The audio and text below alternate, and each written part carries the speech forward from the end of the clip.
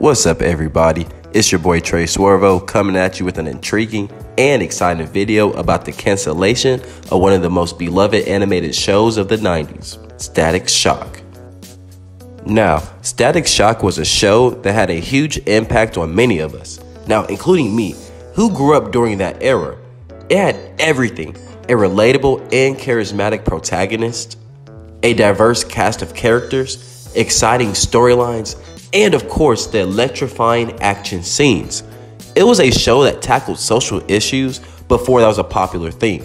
Now, it even gets kind of corny nowadays, but they did this in a very organic fashion, and it even made them stand out from other cartoons of its time. This show was fantastic. It included characters such as Virgil, who was Static Shock, of course, Richie Foley, and of course, the infamous Hot Streak. Everybody liked Hot Streak. Come on now, he was low-key kind of lit, man. Despite its popularity, Static Shock was canceled after just 4 seasons, leaving fans wondering why such an amazing show would meet such an untimely demise. Well, there were several factors that led to the cancellation of Static Shock, but first, please subscribe. Come on now, you can't be following my episodes and not subscribing. Also, drop a comment, like, and share my videos. Please, please, please. Now it's time for our favorite questions. If Static Shock was so popular, what happened? How did it fall from fame? And how did it get canceled? Well, today we're going to dive into how Kids Warner Brothers, or just Kids WB, did not hold up their end of the agreement. And I have 3 pieces of evidence to support that claim. Reason number 1, competition. First and foremost, it's important to note that Static Shock was a victim of the infamous Kids WB curse. The Kids WB curse comes from the highly acclaimed cartoon series losing viewers to a heavily competitive market. Many other shows that aired on Kids WB during that time suffered the same fate, including the Batman and Jackie Chan adventures.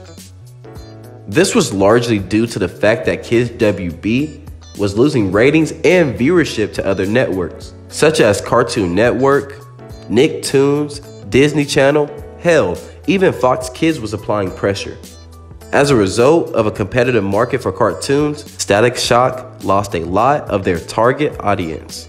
Reason number 2, merch sales. Another factor that contributed to Static Shock's cancellation was the lack of merchandise sales. If you have been following my channel, you have the clear understanding that the toy sales will cancel the show faster than a cheetah with a Red Bull addiction. Seriously though, it's a major component of how networks determine which shows to renew for future seasons. Unfortunately, Static Shock didn't have the same level of merchandise sales as other popular shows like Pokemon or Yu-Gi-Oh!, which made it less profitable for the network. Reason number 3, lack of network support. This is our last reason, but perhaps the biggest reason for Static Shock's cancellation. Kids WB just didn't see profit in Static Shock the series. Despite the show's popularity and critical acclaim, Kids WB failed to properly promote it or give it the same level of attention as other shows in its lineup. This, in turn, led to a decline in viewership and ultimately resulted in the show's cancellation. We see the success of Static Shock in pop culture, trailer teases, and even cameos. But in terms of Static Shock the cartoon series, its era was too packed for it to be in the #1 cartoon slot, which resulted in it flying under the radar at Kids WB, and again, ultimately leading to its cancellation. Well, so there you have it. The reasons why Static Shock was canceled. It's a shame that such an amazing show had to end prematurely. But it's important to remember the impact that it had on so many of us who grew up watching it. With that being said, I don't necessarily think it could have been avoided being canceled. The only way it probably could have, if they probably delayed the show coming out maybe about like 5 or 6 years.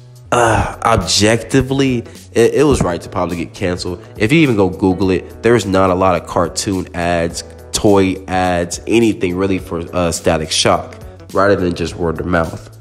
Despite its cancellation, Static Shock remains a beloved and important part of our childhoods, and its legacy will live on for generations to come. With that being said, thanks for tuning into this video, And be sure to let me know your thoughts on Static Shock and his cancellations in the comments below. Also, what video should I do next? What cartoon, what video game, is there a comic book? Anyways, but as you know, always stay Swervo, and I'm out of here, my boy.